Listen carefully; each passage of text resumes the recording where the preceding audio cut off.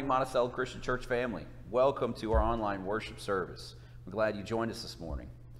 We want to say first a huge thank you to everybody who assisted with our Vacation Bible School this past week. It was a success because of your efforts and your hard work, all your prayers and all your support. So thanks go out to you, to everybody who helped us reach our church community and our local community with the fact that Jesus does the impossible.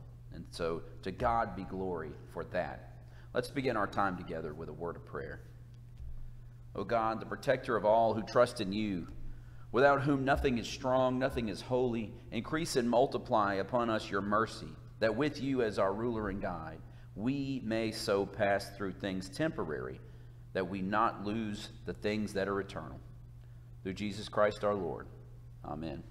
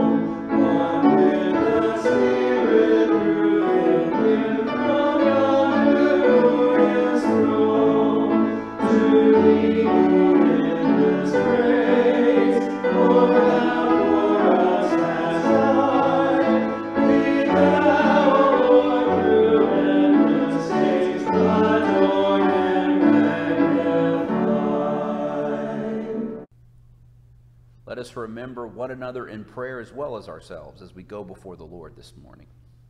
Gracious God, in our selfish desires, we have forsaken fellowship with our families, friends, and neighbors.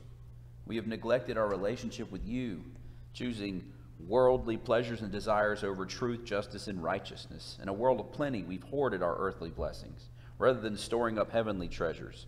Free us from such bondage, that we may truly reveal the presence of Christ in our life. This day we focus our prayers first upon those who are on our church prayer list and those who we bear in our hearts that we know that need your touch and need your healing in their life. We also lift up ourselves, Lord, that we lay our burdens before you and lift rightful praise to you in the silence of our hearts.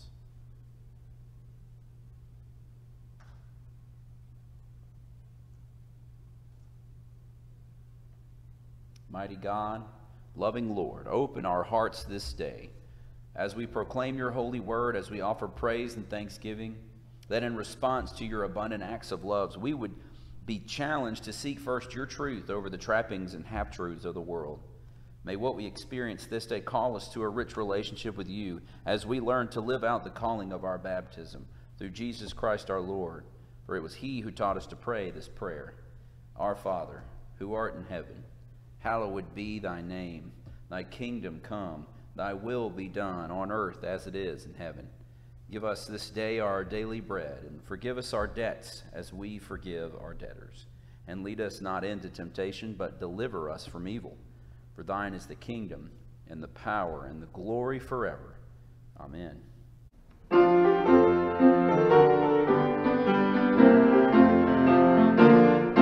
Let's just praise the Lord, praise the Lord. Let's just live out together and praise the Lord. Let's just praise the Lord, praise the Lord. Let's just live out together and praise the Lord.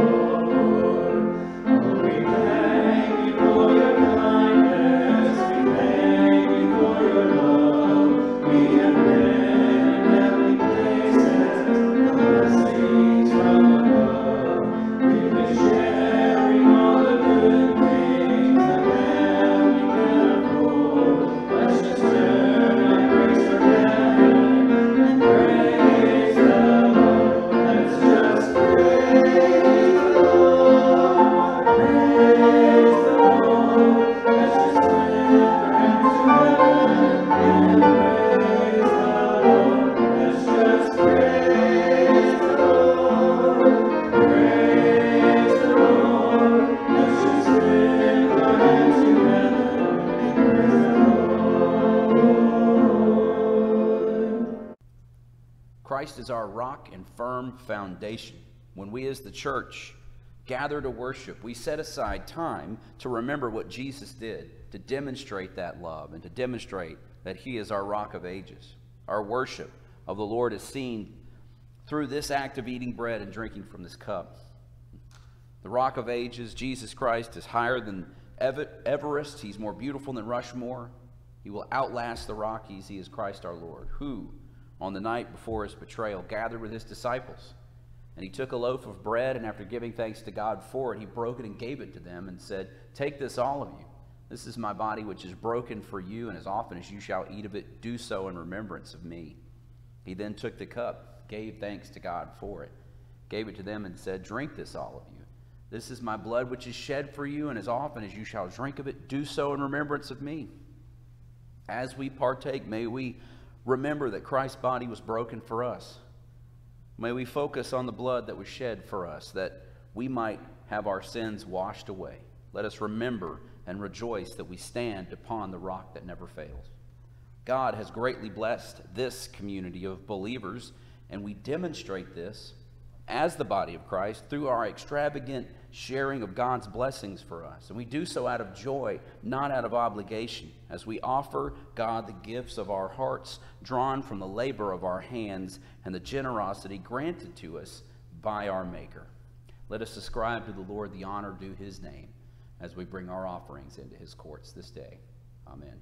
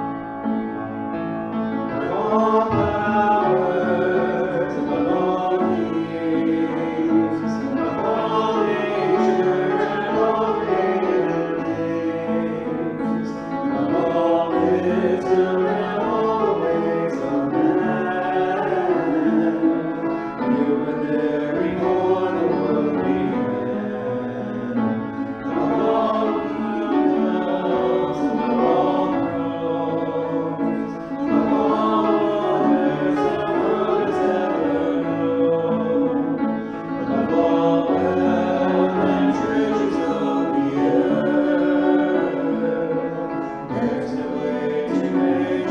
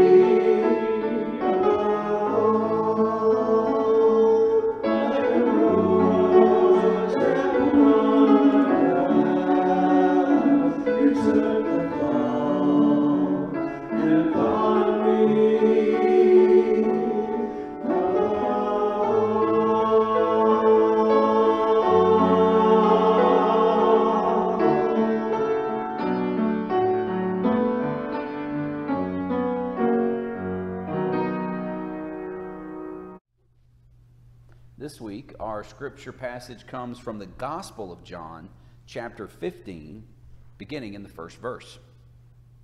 I am the true vine, and my Father is the gardener. He cuts off every branch in me that bears no fruit, while every branch that does bear fruit he prunes, so that it will be even more fruitful. You are already clean because of the word I've spoken to you. Remain in me, and I will remain in you. No branch can bear fruit by itself. It remains in the vine. Neither can you bear fruit unless you remain in me. I am the vine, and you are the branches. If a man remains in me, and I in him, he will bear much fruit. Apart from me, you can do nothing. If anyone does not remain in me, he is like a branch that's thrown away and withers. Such branches are picked up, thrown into the fire, and burned. If you remain in me, and my words remain in you, ask whatever you wish, and it will be given to you. This is to my Father's glory, that you bear much fruit, showing yourselves to be my disciples. As the Father has loved me, so have I loved you. Now remain in my love. If you obey my commands, you will remain in my love, just as I have obeyed my Father's commands and remain in his love.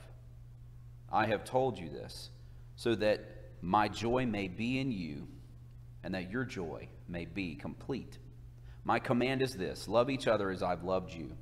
Greater love has no one than this, that he lay down his life for his friends. You are my friends if you do what I command. I no longer call you servants, because a servant does not know his master's business. Instead, I have called you friends. For everything that I learned from my Father, I've made known to you. You did not choose me, but I chose you and appointed you to go and bear fruit. Fruit that will last. Then the Father will give you whatever you ask in my name. This is my command. Love each other. This is the word of God for you, the people of God.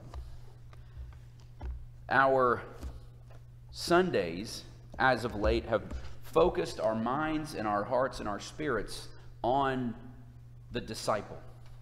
Ourselves as a disciple. How to live as a disciple. What does it mean to be a disciple? We know that a disciple, as we've understood it, is one who knows and obeys Christ. How do we be a disciple? It takes a lifetime to live. To be a disciple, there needs to be patience. We need to trust and obey as a disciple should. A disciple seeks to make disciples. The question now is how? How do we go about making disciples? Many books and programs and studies have sought to answer that question. That we might jump on, as we might think of a fad diet, that we would jump on some kind of theorem or program or algorithm or something of the sort that would increase our effectiveness at being disciples that make disciples. I've literally wanted to write a book about this, discipleship. And I tell myself, well, when things settle down, I'll get around to doing that. I've been saying that to myself since 2017. Well, in the meantime, as we seek to figure out how, it has to be something that is an everyday, while we're going. You see, last week we looked at the Great Commission. That's where we have to start, is the Great Commission. And it's the everyday, while we're going through life, making disciples, where we find that key. And starting with the Great Commission, we see at the very heart that it is a commission, that the words of Jesus are a commissioning. A commission is a granted task or purpose, and the person or the authority that's giving the task to someone is first deeming them capable of achieving the task and giving them the authority to complete it. Jesus has all authority and all capacity within the world to go about completing and doing his will and purpose for this creation. Yet God commissioned us, gave us an opportunity to go out into the world while we're living this life that we've been given, that is a gift, to make disciples. Jesus empowered us. This week I was looking in a book by Alan Briggs, and it's talking about the Great Commission. And it fleshes out more what the commission, this given task, looks like from the passage. We have been given authority first. We see all authority in heaven and on earth has been given to me. That has been given now to us, that we have the authority, and Christ is saying that we have the capacity to complete this mission. We have a new purpose. Go, therefore. That we are being sent with a purpose into the world. He continues, make disciples of all nations. We're tasked with making disciples. That our commission is to go and make disciples. We're tasked with preparing the way for physical and spiritual baptism. That there is preparing the way in someone's mind, heart, and self to come to the baptism. Come to the place where they, before the gathered company, commit themselves to being a member of the family of God, while also the spiritual aspect of it, because baptism merely isn't something that we do physically. It's not a rite of passage alone. It is something that is the change of our hearts and our worldview about who we are in Christ. We're tasked with sharing about Jesus, the Father and the Holy Spirit, baptizing them in the name of the Father, the Son, and the Holy Spirit, that there is a Trinitarian idea of having to focus on God, that this isn't something that we do solely for ourselves, that this is devoid of any connection to the greater understanding of creation, that this focuses on our relationship with God. We're tasked with teaching others about the life and commands of Christ, teaching them to observe all that I have commanded you. And behold, I'm with you always, even at the end of the age. We aren't alone because the Spirit of God goes with us. That stuck out to me so much, that in this commission there's so much being told to us, so much that is filling this commission given to us. As a church, this is our calling. And when I say church, as we've said, church isn't a building. That the people who meet in the building we call church is where the church building gets its name. The church isn't a building, yes. It's us. The Greek word for church, ekklesia, I had the congregation repeat it when I brought it up a couple of weeks ago. The literal definition, the word refers to people, not a building. The literal definition of ekklesia in English is the called out ones. The ones who are called out. And it's pointing toward people. And we also know from Scripture, from the words of Jesus, that the workers are few, yet the harvest is plentiful. Workers are few to bring in the harvest. We may plant the seed in someone's life, but Christ is the one who calls forth the growth. And we, seeking to submit ourselves unto the Lord to be workers in the harvest, to be those who are tending to the fields, those who are disciples making disciples. Our task is just that, to be disciples, making disciples, to be the called out people, bringing in ourselves, family, and others. We are the called out ones who are called out to bring in ourselves, family, and others. First, it begins with the bringing in of ourselves. So we say, how do I make disciples? We bring it in. And it has to start, we think, our minds immediately go to, well, that other person. That making a disciple is going out into the world and finding a stranger and saying, hey, where are you going to go when you die? We got to start with ourselves. This is where we started in this entire conversation weeks ago. It begins with ourselves. We have to bring ourselves in. It starts with us in prayer with God and presence with each other and in the pew. You know, I like alliteration. Well, there you go. Prayer and presence and in the pew. We have to first get ourselves in the right place with God. We have to commit ourselves to seek first the kingdom of God. We have to also not forsake the presence of others. There is the aspect of being in fellowship that goes into bringing, and it goes into the next step. But first, internally, within ourselves, we have to get ourselves loving God and loving others. We ourselves have to seek to love others.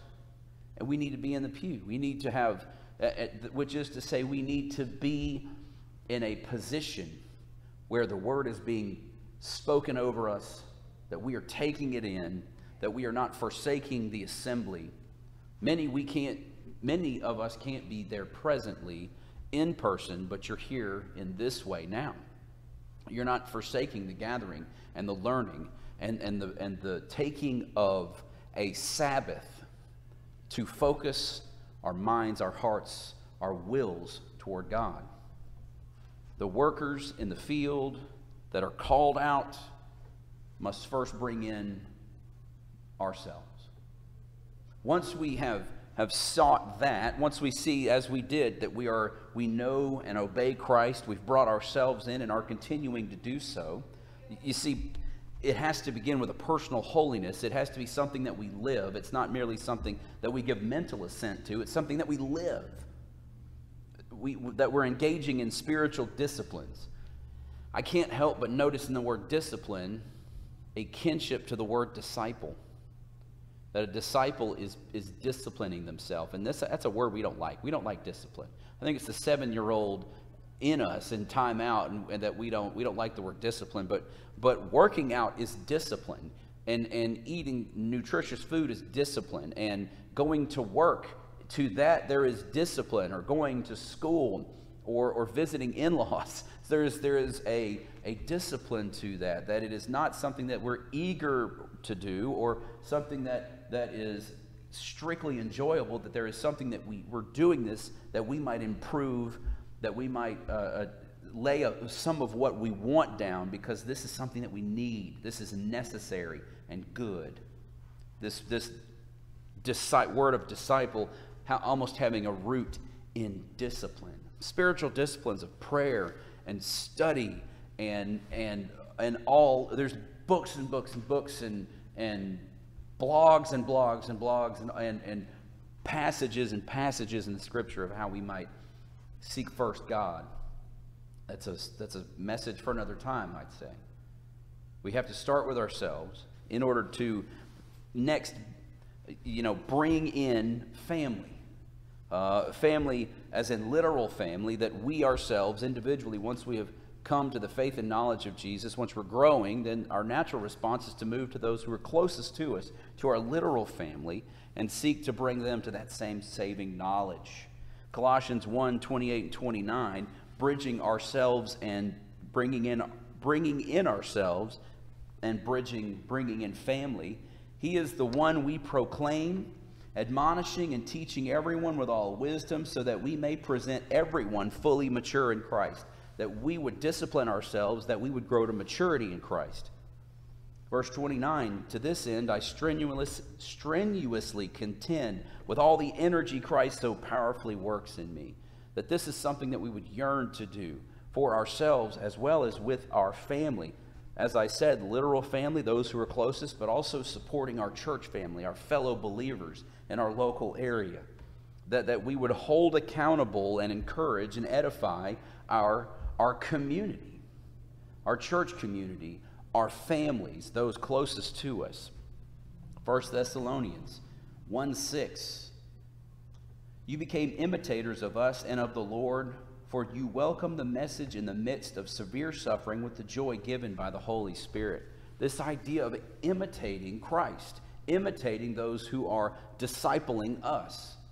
That when folks see us, they're not seeing us, they're seeing Christ in us. That through our words, through our actions, being seasoned like salt with God, there is a tangible, perceivable difference in us by the way that we encourage and edify and hold accountable those nearest to us.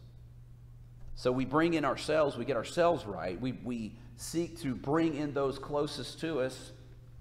Next understanding, next echelon of making disciples is bringing in others, inviting friends and strangers to come and see. The Scriptures give this incredible picture of seek first the kingdom, but taste and see that the Lord is good. That it not merely be something that we have to say, you're just going to have to take my word for it. That the burden of having to prove of our own understanding is taken off of us, and say, just come and see.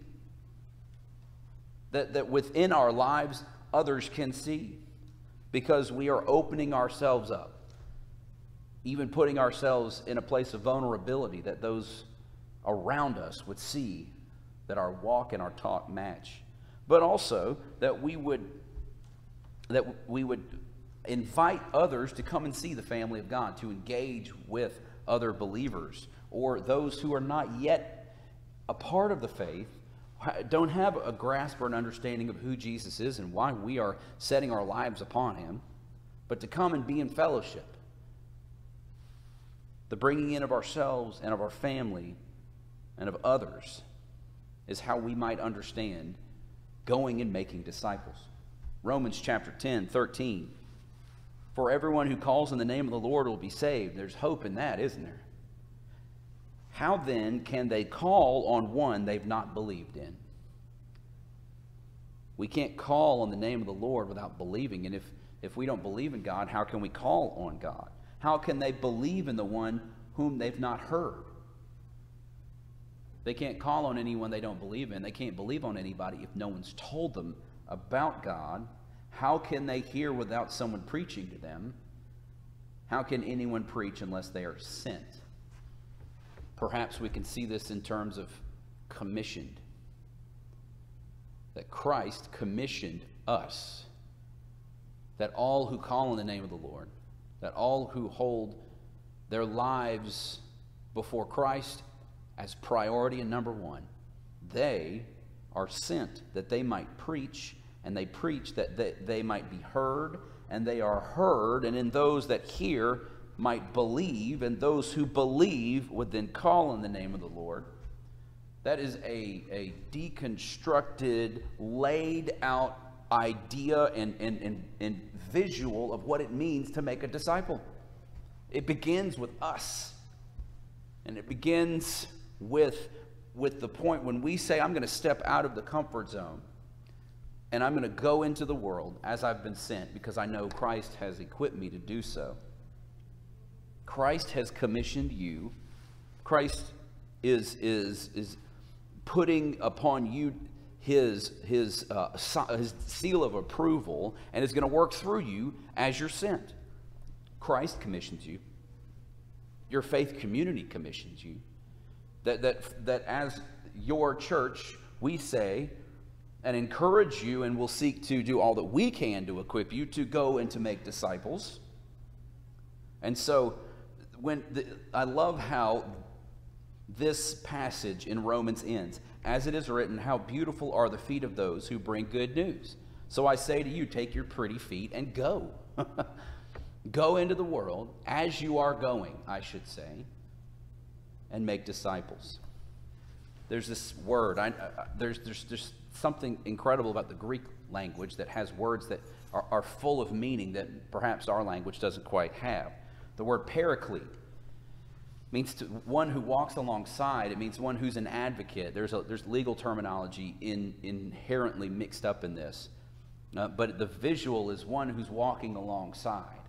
And I can't help but think of a paraclete, that I'm lacing up a pair of cleats and I'm getting ready to walk alongside. That this person is what we are called to be in a discipling relationship, that we would build relationship in earlier Christianity, not so much in first century Christianity, but certainly after that point, there was a model that was seen to grow as to how evangelism went. Now, this is drawn from a book by Hunter, the Celtic Way of Evangelism, I believe it's called. I didn't record that, unfortunately. But there is a Roman model of doing evangelism that was necessary, and it had to be because of the persecution that the church was under. That not everyone was welcomed into a church service as we welcome people, where we'd go out and we'd run into somebody and we'd say, hey, why don't you come with me to church? And they come and they're a part of it, things. The Roman model is presentation, decision, then fellowship. That it was very person to person, or very very intimate in how the message of Christ was presented, and yet it was not until the person had made a decision for Christ that they were welcomed into the fellowship of believers. Now, the Celtic model, which the book was about, posits that Christianity is more caught than taught. That in our world today, especially in the Western world, this is the truth. That it is much more fruitful. It is much more easily caught than taught, seen and received rather than taught. The Celtic model is fellowship, that we build relationships with the world around us, whether they are believers or they're not, but we build relationships with them as Christ has changed our life, that we would love others, followed by ministry and conversation, that it's not predicated on this relationship that we have, you know and I know, I'm just trying to convert you. That we would love others simply because they are made in the image of God, and that God has loved us so much that we might love others, whether or not they come to faith. But that we minister to them amidst that, have conversations with them. And when they say, you know what, I don't, this whole religion thing, I don't want to talk about that with you anymore. And we don't go, well, fine then, I'm out of here. We say, that's fine. You know, and we continue to be friends with them. We continue to be believers in their life. That in the fact that we are willing to despite what culture would say about believers, to still associate with them, to not treat them as the unwashed masses, but as people who are made in the image of God and beloved by God. As in very much the same way, if we are in a discipling relationship and someone makes a decision for Christ, we don't go, well, that checks the box, I'm out of your life now. That we would come into our relationships with others with the mindset of Christ. That Celtic model of fellowship, ministry, and conversation, and then thirdly, perhaps belief and invitation to commitment. That as somebody says, you know, I've seen in you, I've heard from you, there is something about that, and I believe that this Christ that has made a change in you is my Savior, that he was raised from the grave, and we can offer an invitation to commit their life to Christ, that they would do so not all by their lonesome, but in the communion of fellow believers who have made that same commitment. A disciple who is discipling someone who is discipling somebody. I want you to consider the idea of that you are in a relationship with somebody who is committed in their faith, who is in a relationship with somebody who is growing in their faith. That three-tiered, that would make you a discipler. That you are participating in an exponential multiplying effect in making disciples. Really living into this fact that a disciple knows and obeys Christ. We see that Christ poured into just a matter of few. There were those who were considered disciples because they were seeking as students the teaching of Jesus as their teacher. Yet he poured into 12, a small group, which is a model that the church uses and other groups and secular groups use extensively for discipleship. Within those 12, he poured into 3 all the more.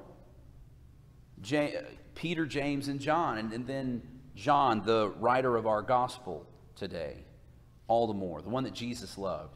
He was in a mentor relationship with John, and was doing more instruction and teaching and having them bear witness to more of his ministry, Peter, James, and John. This is the formula that we're seeking, and it's not in any self-help book. It's not in some new talking head that we see at a conference or something. It's in Scripture. It's from our Savior and our Lord Jesus. Ephesians 5:1, follow God's example, therefore, as dearly loved children, and walk in the way of love, just as Christ loved us and gave himself up as a fragrant offering and sacrifice to God. Even Christ points out that his command to us is that we would love others as he has loved us. When he asked, when he's asked what are the greatest commandments, he's like, well, to love the Lord your God with all your heart, with all your mind, all your soul, all your strength, everything that you are, and love your neighbor as yourself. That is noble indeed, but to believers, the call for us is to not only just love our neighbors, but to love others as Christ has loved us. How did Jesus love us? Well, he did so with a measure that is without limit. That greater love has this world never seen than when it is bearing witness to one who would give up their life for another. Jesus, his destiny was the cross, and thereby bringing victory over death. 3 days later, as he was resurrected. This is how Jesus loves us. This is how you are dearly loved, that Christ would come to this world from the resplendent glory of heaven to this life of brokenness and pain and sin, that our sins would be placed on him, and his death that he died would be ours. We look to Jesus in all that we do as believers. All the more should we look to Jesus as our example of love, that we would love with the same measure of Christ. So what does that look like? How do we how do we make disciples? We see that we're commissioned, and above all things, in all that we do, we see that we are called to love. And loving, as it relates to making disciples, means I see your sins, I see your shortcomings, and I love you anyway for them. This is the Christ that we serve. This is the one that can come into our lives and transform it, for that is what we see time and time again in Scripture. Would you seek to have transformation in your life? Would you seek to receive unto yourself forgiveness and peace beyond understanding? It is found in Christ. Would you commit today to seek to begin a relationship with Jesus Christ as his disciple, as his follower, we submit ourselves, give our lives over to the one that gave us our life in the first place? Trust him as your Lord and Savior. Believe in him. Find the peace that this world cannot offer, and begin the journey of seeing Christ transform not only your life, but the lives of those that you care for and the lives that you meet as you become a disciple that knows and obeys, that brings others to become disciples who know and obey Christ, who make disciples, who make disciples, who make disciples. What a calling is given upon us in our life, that above all things we would love as Christ has loved us and gave up his life for us. To God be glory today. Amen.